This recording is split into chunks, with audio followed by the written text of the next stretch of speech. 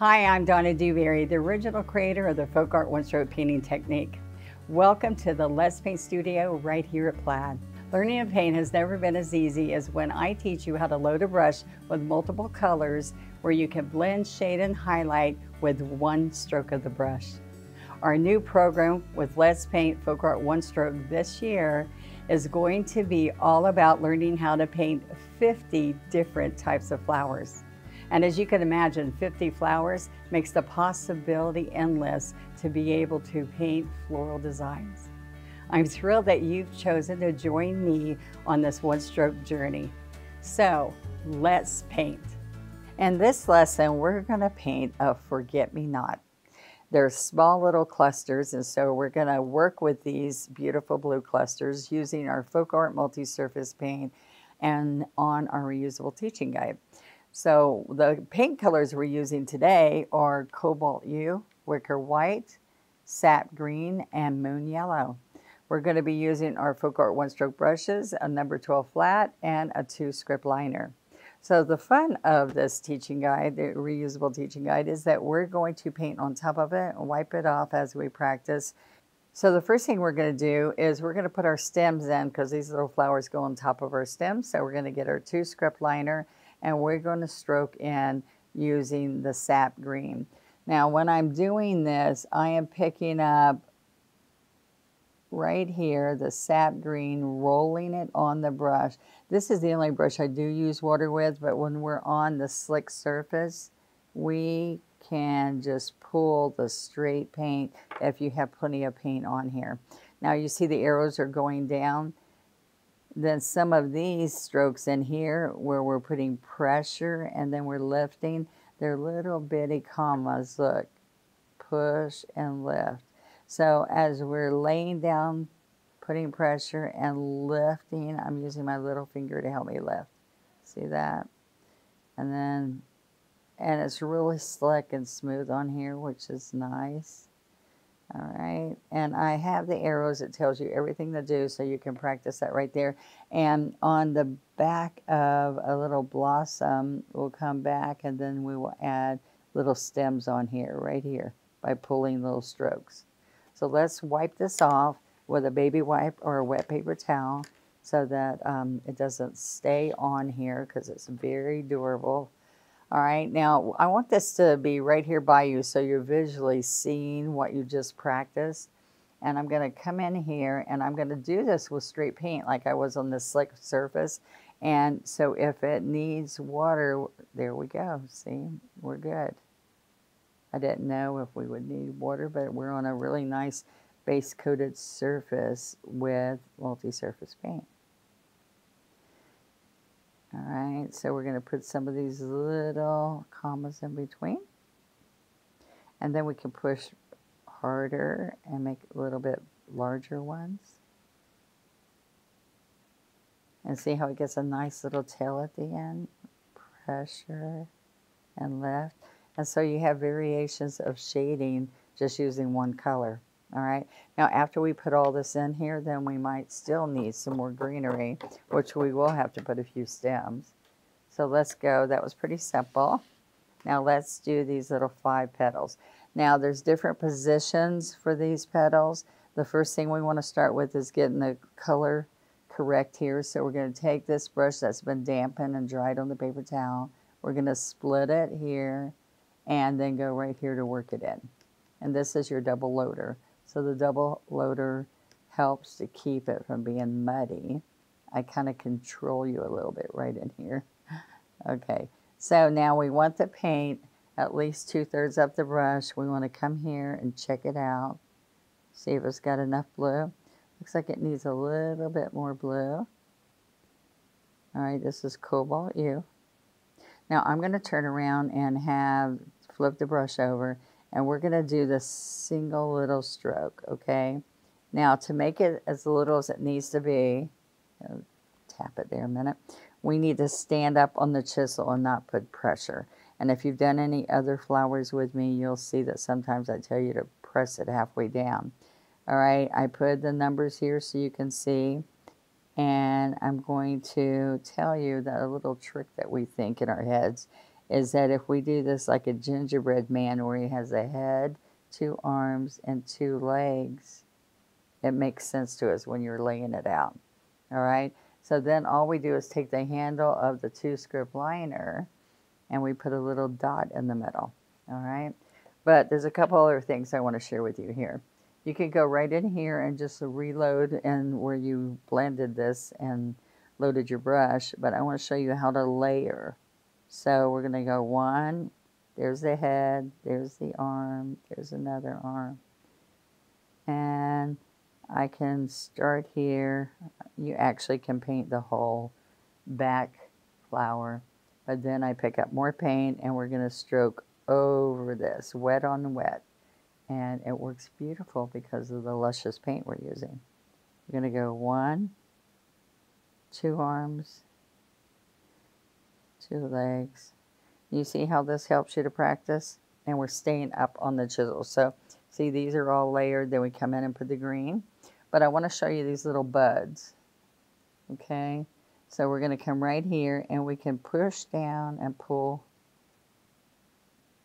Touch, pull, touch, pull. And so you're just seeing it before they open up. Then this is another option where you're doing, here's a petal, there's a petal, 3 petals. And then here you can just do a little slash, and it'll look like it's a piece of the flower, and then put your dot in there. All right, your center. Okay, so I'm going to just dry that, wipe this off. Got lots of practice strokes there. Keep wiping it off and keep practicing till you feel comfortable. And this is very slick, so when you're trying to do the strokes, try it on a piece of paper after you got comfortable with this. With the reusable teaching guide, that smoothness makes the practicing easier for you.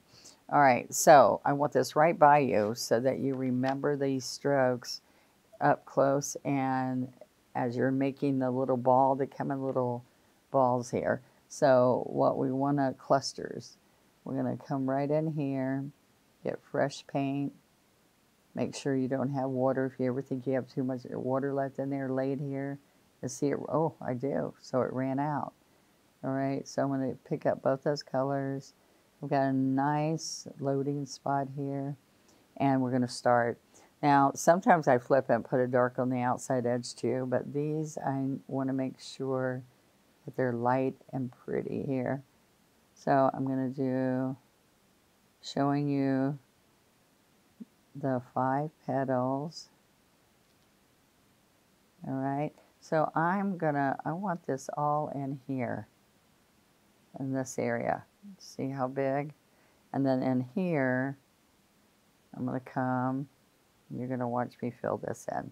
All right, so I'm doing the larger ones, and after I get all those in, the complete ones, I will come back and put some little side views and some buds. So we're going to overlap a little bit, keeping strong blue as we pick up the white each time.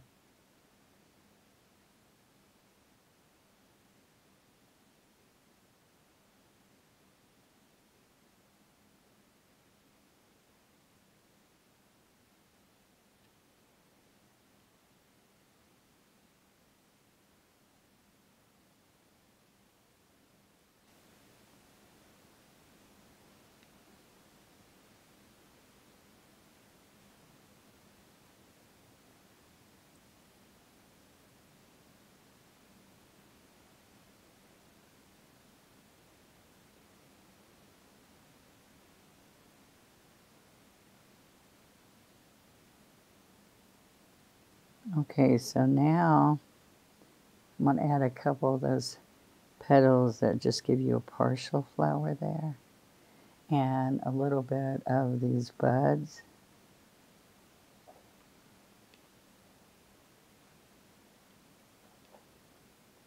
Try to keep it the same color tone. So see, I need to put a little bit more white there, and a few in here.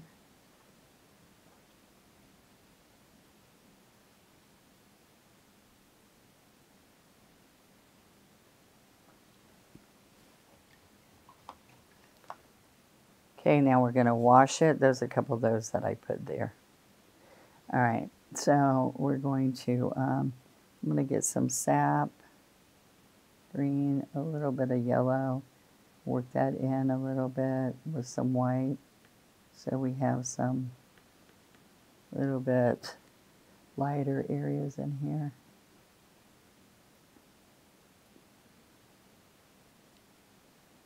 Add some more. And I'm going to use my liner for some of this. All right, so that gives you enough green there. And then we can come in with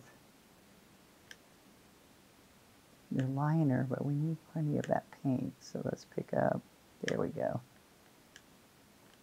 I want to get a little bit of water. Okay, roll your brush. All right, and so we're going to pull in some little bits of stems. Remember, we're grabbing the bud.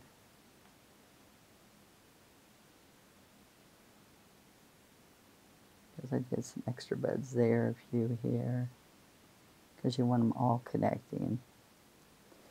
All right, so little commas out here.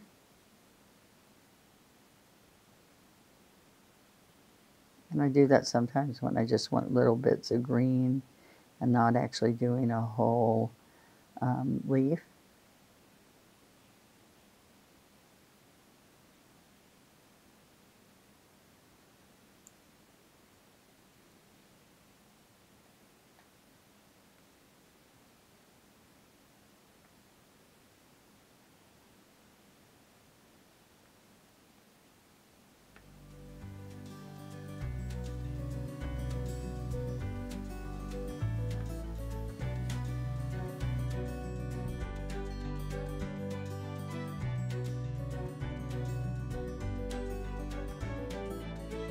I had so much fun today sharing how easy it is to paint these flowers. They turned out gorgeous. Remember, practicing on the reusable teaching guides right over my strokes gives you so much painting confidence. Thank you for joining me here in the studio. And remember, we just learned one more of the flowers from the A to Z one-stroke floral painting sets. And I would love for you to take pictures and share them on our Let's Paint with Plaid Facebook group by hashtagging Let's Paint Challenge. Come on, everybody, let's paint.